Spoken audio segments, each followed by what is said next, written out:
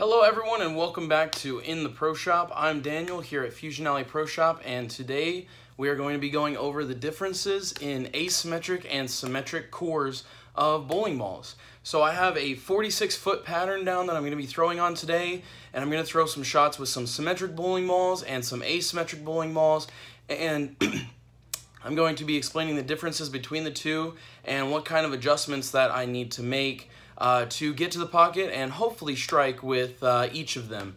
So I'm going to be throwing quite a few different bowling balls here. I'm going to be going with the Brunswick Phantom for symmetric solid, the Tactics, the track Tactics for the asymmetric solid, the Gold Kingpin from Brunswick for the asymmetric pearl, and I will be going with the track Tempo for the symmetric pearl.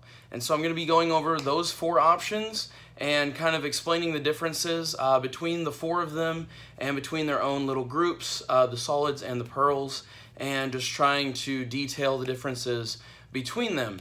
And we're going to be going over that today, so stay tuned.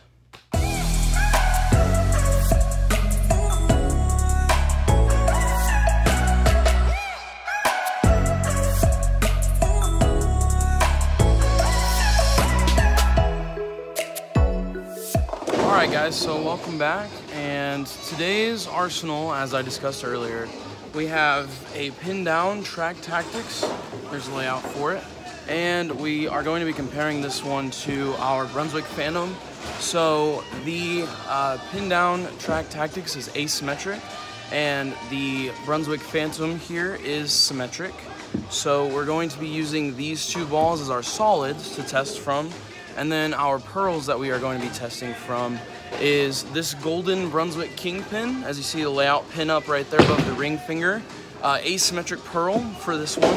And then our other ball that's symmetric, that's going to be pearl, is a track Tempo. And it is pinned down, it has the same layout as the Tactics and the Phantom as well. So, one of the biggest things that I want to point out with asymmetric bowling balls is this little dot right here. So this little dot is the mass bias of the bowling ball, and in other words, it is what makes it asymmetric. That's how much of the core is offset on one side compared to the other, and it's a number in the bowling ball. And it's similar to the numbers that you might find for the CG or the radius of gyration.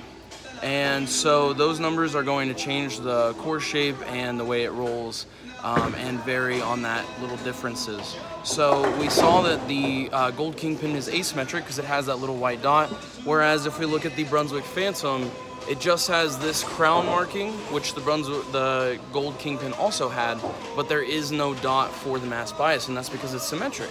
There's no offset between the two sides of the core because it's the same on both sides, therefore making it symmetric.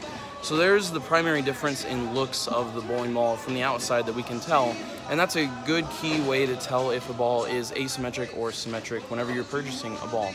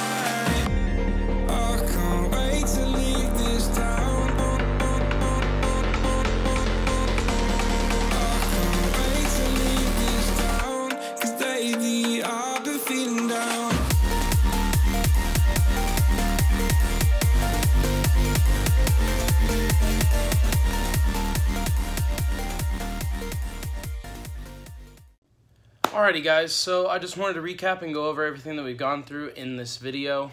So as we saw there, the Tactics and the Phantom were pretty close to each other, but there was a slight difference to me. To me, it definitely looked like the Tactics was able to roll just a hair earlier, which is a characteristic that's very common in asymmetric versus symmetric bowling balls. Asymmetrics tend to promote rolling a little sooner than symmetric bowling balls. Symmetric bowling balls usually tend to promote rolling a little later, and so whenever they roll later, then you see more of that back end reaction with a symmetric ball. And then, as we went to the pearls, I know that there was a bit of a layout difference between the kingpin and the tempo, but still, we definitely saw that the tempo was definitely able to get that a little bit later, go a little further down the lane before it truly picked up.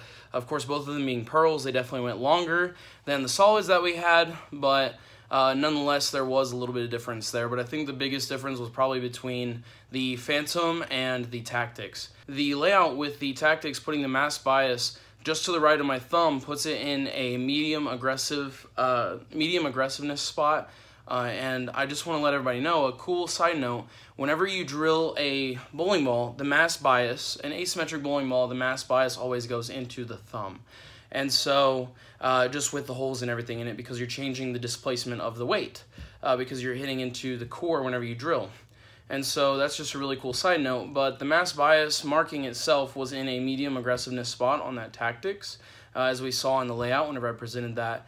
And it was in an even stronger spot in the gold kingpin, as we saw with that, a little bit closer to the thumb in a very strong spot. To do with those angles from the dual angle layout system that I went over. And you can check out that video in the top right of your screen right now to go over when I went over layouts for bowling balls and how to choose the best layout for your game. So guys, thank you for joining me, and hopefully this answers your questions about symmetric versus asymmetric cores of bowling balls. So thanks guys, be sure to subscribe below, leave a like, and leave a comment with future topics that you want me to go over here in the Pro Shop at Fusion Alley Pro Shop. Be sure to stop by if you're in the Ottawa, Kansas area. And see you later, guys.